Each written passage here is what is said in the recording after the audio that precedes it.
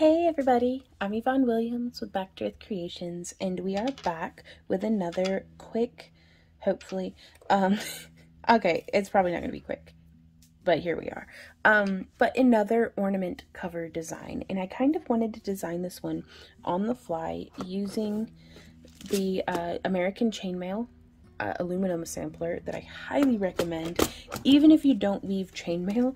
This is not sponsored, by the way, you guys, but even if you don't weave chainmail, if you're just like making jewelry and you need jump rings for adding charms or adding a little bit of variation to your piece, or incorporating with your wire wrapping, or putting clasps on your bracelets or necklaces or anything like that, or maybe getting into chainmail because it's lots of fun, but it's a really great, like, what, 25 bucks, I think? I don't know. Don't quote me on it, because there's no telling when in time you're watching this and the price may have changed, but totally worth it, just to kind of get some experience with different ring sizes that you can then go further and, you know, shop if it's like, oh gosh, because clearly, like, I use this ring size a lot. That's a 16 gauge 1/4 inch, so I would know that's the size when I go shopping, to look for that size.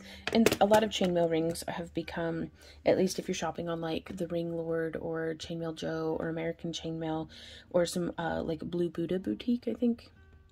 Are they still selling chainmail? But a lot of the sizes have become kind of standardized.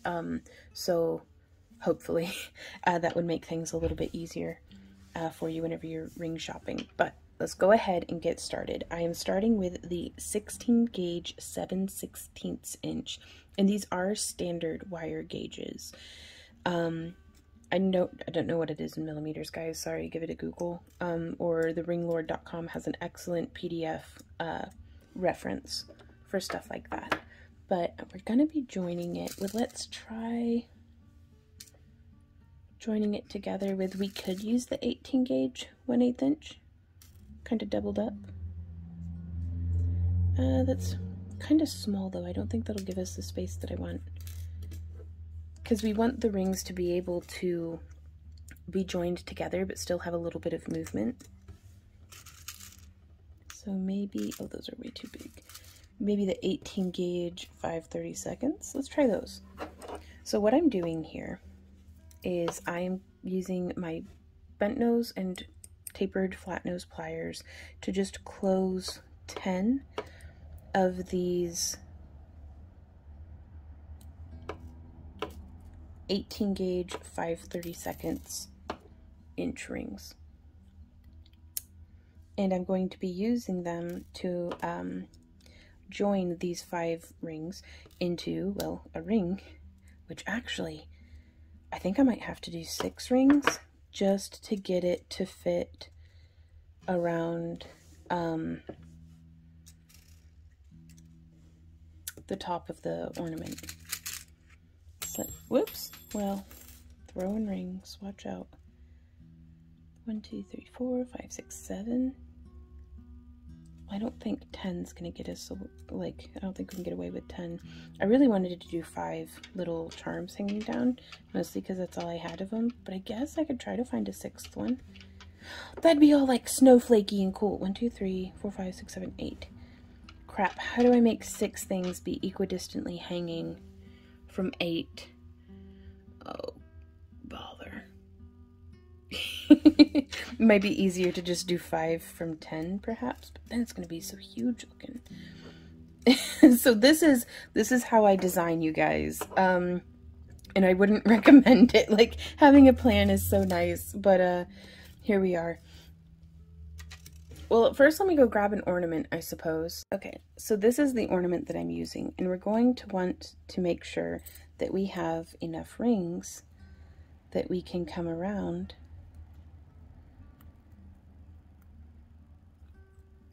like full circle around that. And also I think we're going to cover making a better hook as well. So I have this candle holder that I'm going to be setting our thing in, our ornament bubble. And so as we close some of these smaller rings, let's actually zoom in a bit so that hopefully you can see what's up. So as we close this, want to make sure there's no little pokey bits and that it looks like an invisible line. And then we'll open one of our large rings, and I'm actually going to hook 4 of the closed rings onto it.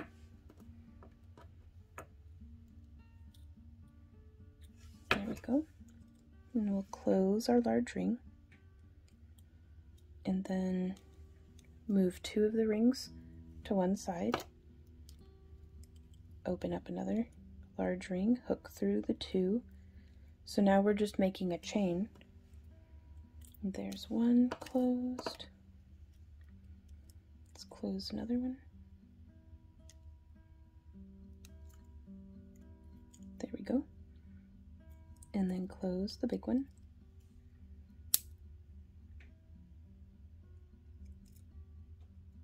And before somebody gets all up in my comments being like, actually this isn't real chainmail. It's like, yes, we all get that, but the techniques remain the same. So opening and closing rings, let's not be gatekeepy. You know, somebody has to start their first chainmail project sometime. And something like this might be a lot more approachable than making a fully riveted,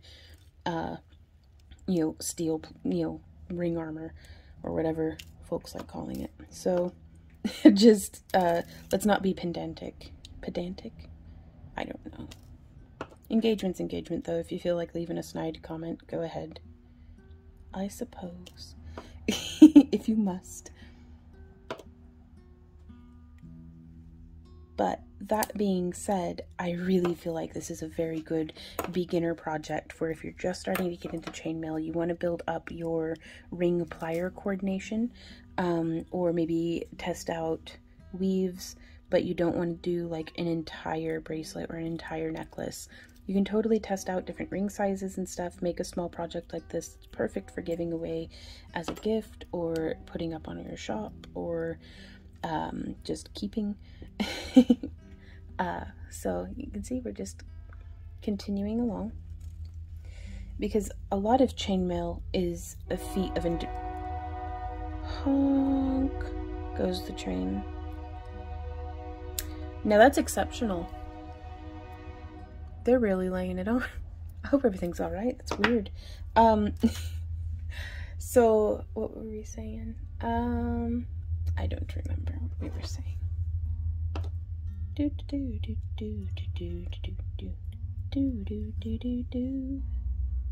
So we're just continuing along here, and I'm going to do, how many is this? 1, 2, 3, 4, 5. Could 5 fit? Let's see. No, a 5 will not fit. It looks like we're gonna need at least 7, possibly 8. Okay. So just test fitting, that's all right. Chainmail is a feat of endurance a lot of the time. The weave itself might not be super complicated. It's just going to take 200 hours, or something like that, depending on the piece that you're looking to do.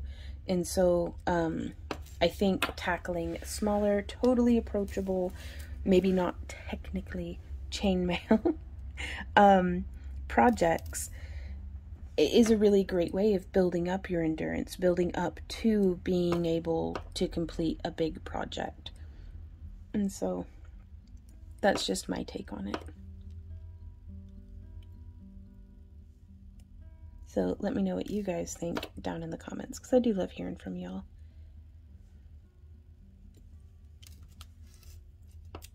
And so we're going to hook through these 2.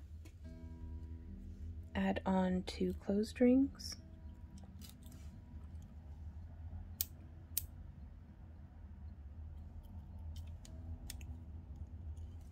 And hook on, well, let's test fit it again, because whichever ring is our last, we don't need to add the 2 extra because we have them on our first ring.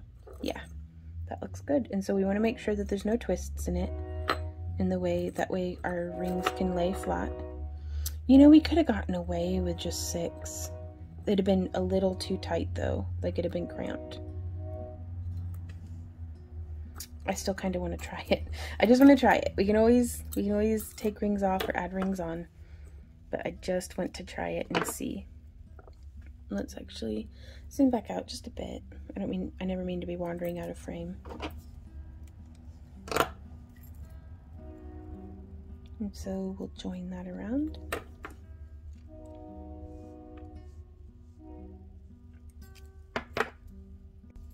And then we can put that on there like that. Oh, it's still, okay, well, it fits, but it's a little snug, but I think I think we can make this work, you guys. That's gonna be really cute. Let me go rummage and see if I can't find a 6th one of these charms. Okay, so I couldn't find any more of these charms, but I was like, well, I could do 3 of one type and then 3 of another if I want to stick to the Celtic knot motif. Or I could totally use these snowflake charms. I think are just the cutest little things. I love the detail on them. I love that they're double-sided. So I think I'm actually going to be using the snowflake charms, but that's such just a stylistic element with this that it really doesn't matter. You could have anything hanging off at the ends that that makes you happy. So we have that, and we could start attaching rings this way to where it's making a little bit of a weave like that. So we're going to take this off.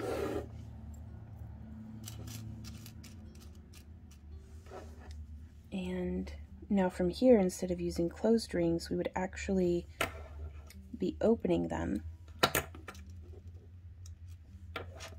and putting, there's one,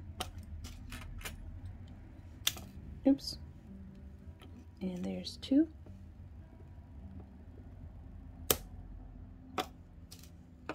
So this is going to use a lot of these rings, a lot of the little ones at least, for sure. So I'm adding 2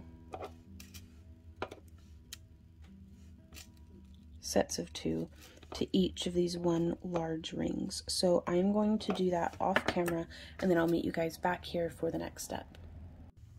Okay, I would also like to point out, if I had thought ahead at all, I totally could have had these rings prepped and then just hooked them on when I'm joining the main circle together, but I wanted to show you guys, at least for me, what it looks like when I'm designing a piece. So during the designing phase, it is not streamlined, it is not efficient, it is not necessarily a very good way of going about it if I were like producing a whole bunch of these. And they were all going to be similar and like kind of mass producing. Oh gosh, even that's just pretty. I just love the way rings look, you guys, like the chainmail rings themselves. Wow, much happy. But this is what it looks like when I'm designing a piece. So I just wanted to share my process with you guys to kind of normalize.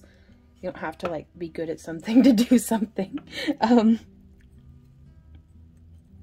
so we're going to hook through 2 from this side and then 2 from the other side. And then we're going to close it. And you could work on the bauble or off the bauble, just whatever floats your boat. Taking out another pinch of rings, and now again 2 from this side and 2 from this side. And I think this itself makes a nice little like snowy, lacy looking snowflake. And oh y'all, we can incorporate beads on this. I'm gonna have to rummage and find some beads. That would be nice. Those are some nice beads. And also another thing that I like about this is it's based off of the Oriental style chainmail weaves that are like the Japanese or Oriental 4-in-1, 12-in-1, 6-in-1, 8-in-1. There's like a whole bunch of them by all sorts of different names, but typically if you Google the weave names, most commonly you're going to find a Japanese, like it'll have the title Japanese and then 12-in-1 or 4-in-1 or things like that. Now, as far as the terminology and stuff goes, it's just like the half Persian 3-in-1. Like, it doesn't have anything to do with Persia. I don't know why it's called that. But it's just, I'm just giving you guys the information that I have. So, coming through, doing this like that, doing that like this. There we go. Okay, and so now it's sitting like that. Kind of looks like a little snowflake. That's pretty cool. Ooh, what we could do here too is we could taper off. Oh, I think that's what we might do, you guys. Okay, I'm gonna pull it off of our bobble, and let's see, lay it out like this. And this is a 16 gauge 5/16 inch ring coming off of each point, just like that. And then what would the next size down be? That's not quite enough of a difference. Let me rummage. I think I have some 16 gauge 1/4 inch in another bag. I do, and it's actually left over from whenever Randy and I used to coil and cut our own rings. We don't anymore because, man, it is hard on my hands. Like, I don't have a whole lot of like machinery for it. Like, we just had a ringinator, which was really good, but we were doing so much stuff that it's we decided it was better to just buy our rings outside of the house, because, man, it butchered my hands. So that is how that's coming along.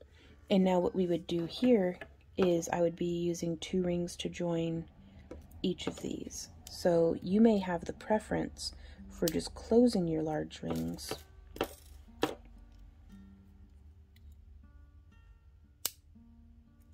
and then opening your small rings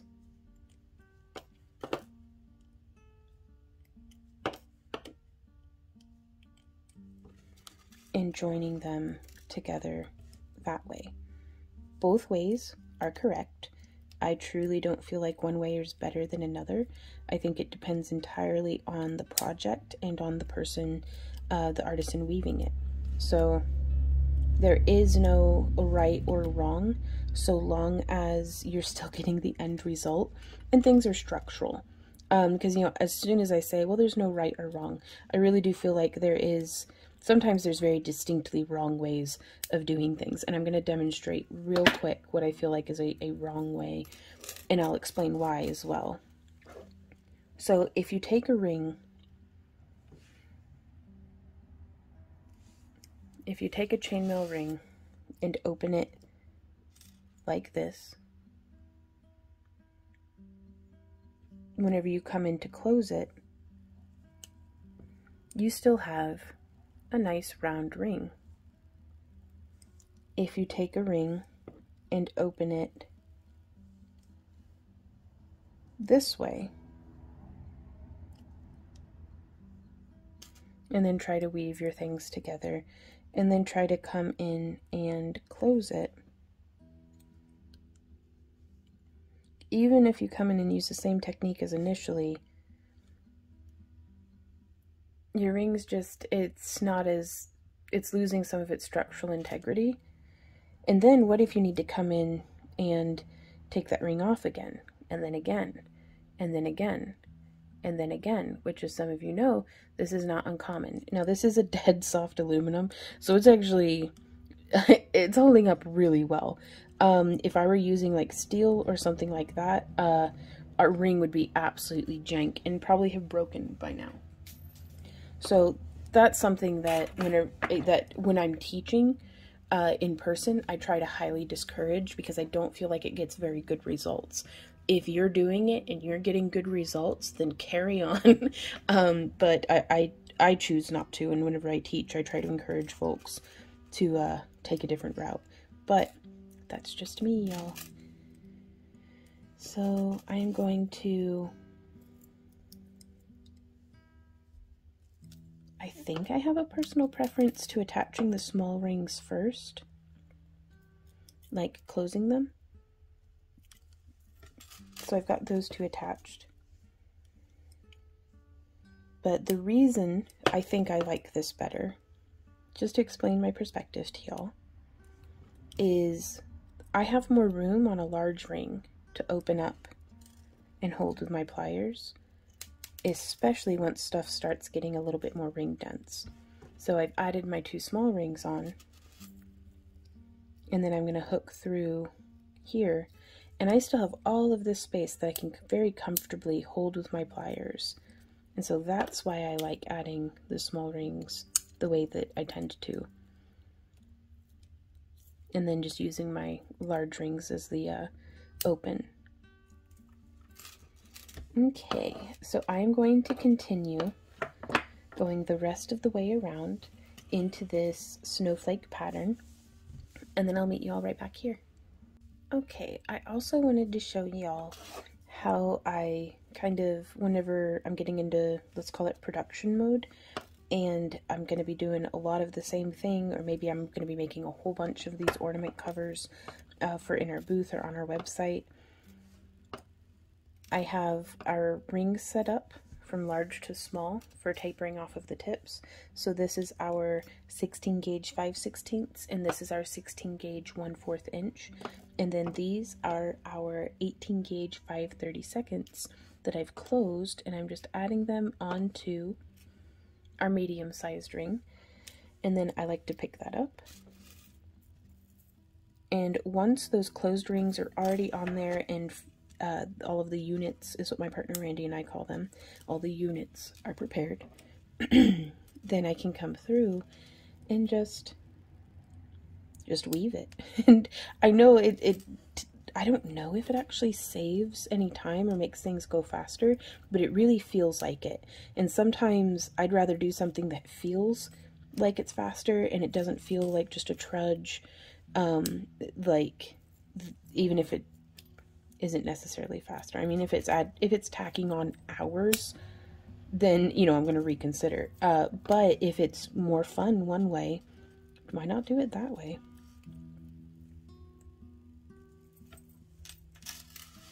I'm coming through, laying all those down. I do feel like this is a very, very beginner-friendly chainmail project that just makes a fun little, and just like in our other ornament cover videos, you could do something like this for like decorating a bottle or like a bauble. Like, it doesn't have to be a holiday ornament.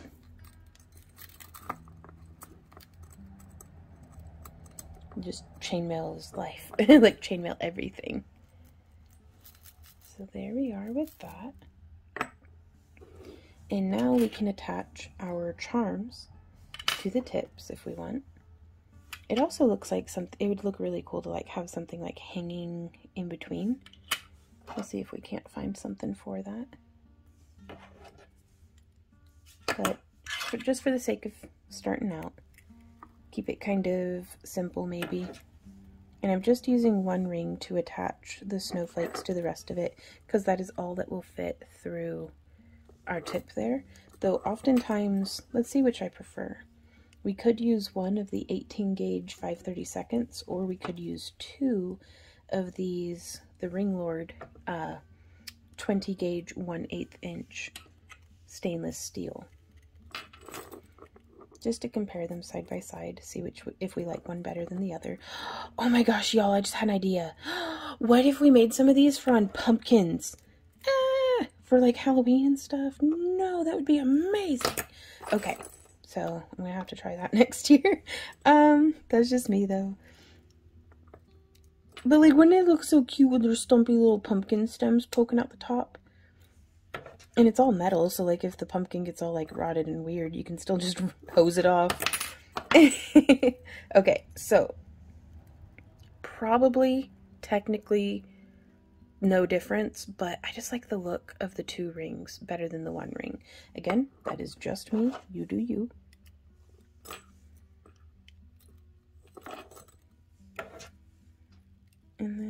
we're gonna take this, and I am gonna show you guys an option for if you want to add like a super cute little something in here in the side. So we're gonna need 10 of these rings opened. Now these ones, it doesn't matter. I'd have to open them either way because the charm has a closed loop. But yeah, like a little pumpkin one with like little autumn leaves hanging off of it, or like little spider charms or little skulls. Eee, that'd be so cute. Or little glow in the dark like resin crystals. I know what it's still it's still like Christmas at the time of recording, and I am already like excited for next Halloween.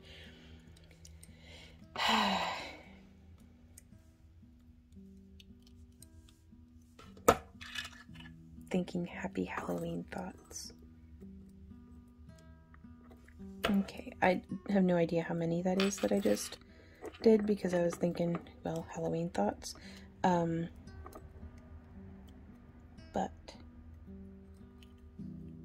we will see where it gets us. And even these 220 gauge are kind of snug fitting through the loop on the charm. There they are. I was like, where'd my other charms go? And I don't know if I'd mentioned this already, but I love this style of ornament cover because it lets so much of the color of the ornament come through. So while we could be making this out of bright or anodized aluminum or just whatever makes us happy, it's still, we can make 10 that are exactly the same and then put them on different colored ornaments and they still look unique.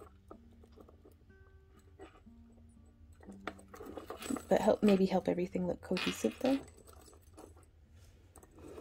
So everything keeps kind of like shifting around. That's okay.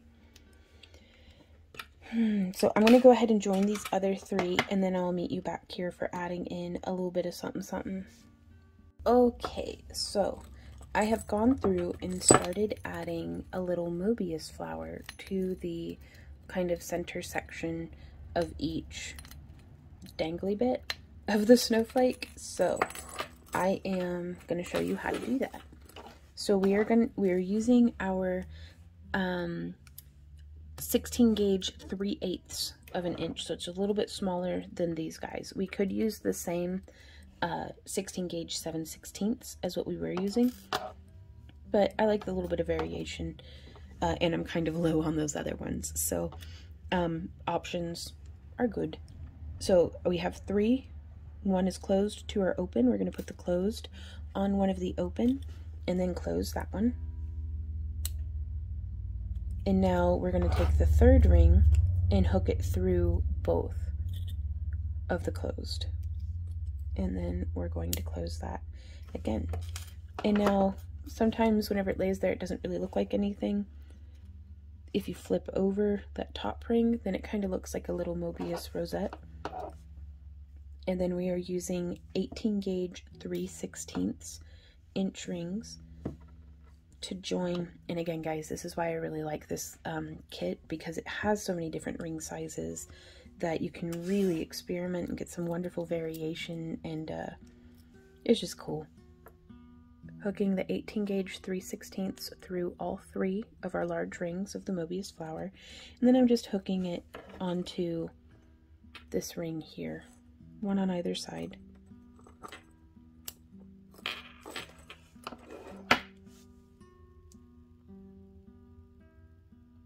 So if you can see in this pattern, we have this ring that connects to the snowflake, so small, medium, and large, and then small, medium, and large. And so we're going to join this Mobius flower over to this ring here. And so we will make sure that ring is nice and open. Hook through all 3 of the Mobius flower, and then the 1 large ring. And I'm just rotating so that I can get my left hand in and close it. And that is how that has come together, which I just love. I really like that. the little, very, very cool. So now we've got a nice little jangly ornament. We could hang more drops off of those Mobius flowers if we wanted, but I feel like maybe with the charms, like, well, it's a cool look. We really need to see this from the side, don't we? Okay, so while it's a cool look having the charms hanging down like that, I feel like if I did more charms hanging down here, maybe if I did a different style of charm, that'd be pretty cool. Or, oh, if we did little glass teardrops or little like faceted like Swarovski crystal beads or something, that would be really, really neat. But yeah, I just kind of like it, y'all. And that's just how it looks. Doesn't really look like much of anything. But all you gotta do is bloop over an ornament, poke it a bit, make sure it fits good, and let's go. Ooh, we need to make a wire hook. Okay, so for our wire hook, I have a piece of 18 gauge scrap and my mandrel pliers, and I'm going to make just a little loop. Whoa, blurry. Just make a loop on the tip of the wire with the smallest mandrel head, and then I'm going to flip it around and bring it in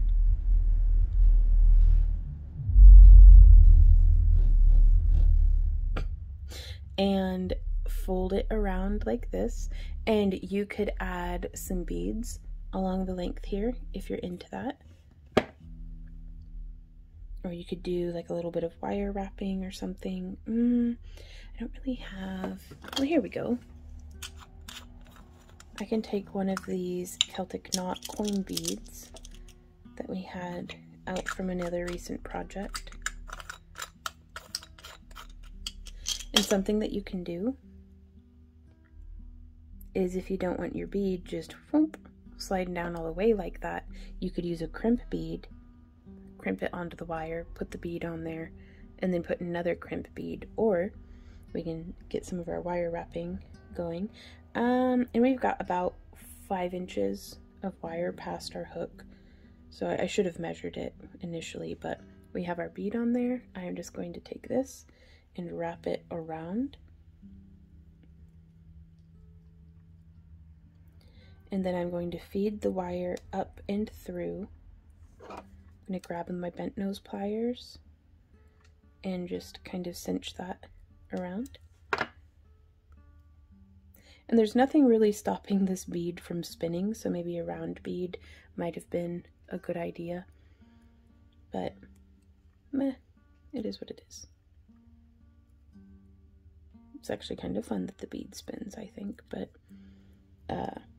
if you don't want it to spin like that, then we can take it and loop it around on the back side, but then it gives it a little bit more of a distinct backside. And from here, I'm going to make a little hook, same as on the other side. That's the tip. And then coming to the thickest part of the mandrel pliers, I'm just going to bend around. Ooh, I actually didn't have enough wire. Oh no. So here we can hook the smaller end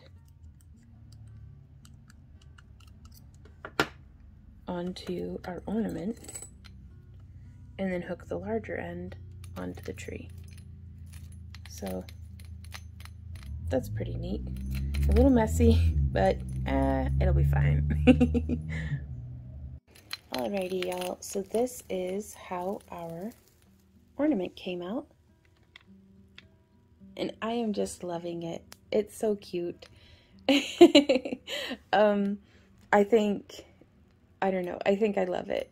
I really do, especially with the one we had made in a previous video. If y'all have any questions, comments, or ideas, please leave those down below. I really do love hearing from you guys. If you follow along with our videos and would like to share pictures of what you've made, please tag us. You can do hashtag craftalongwithvon or tag Back to Earth Creations on Instagram, or you can even post it to our wall over on Facebook. And I love seeing what y'all make. Y'all inspire me all the time. And If you enjoy our free tutorials and would like to support the creation of more of them, please consider joining our Happy Crafter Club, where we do exclusive coupons, behind the scenes content, live stream after parties from our Friday live streams, booty boxes, just a whole mess of stuff over there. And it's a great way to help you know, support the creation of more free tutorials. So thank you guys again so much for hanging out with us, and I will see you next time. So until then, you guys, happy crafting. Mwah. Bye.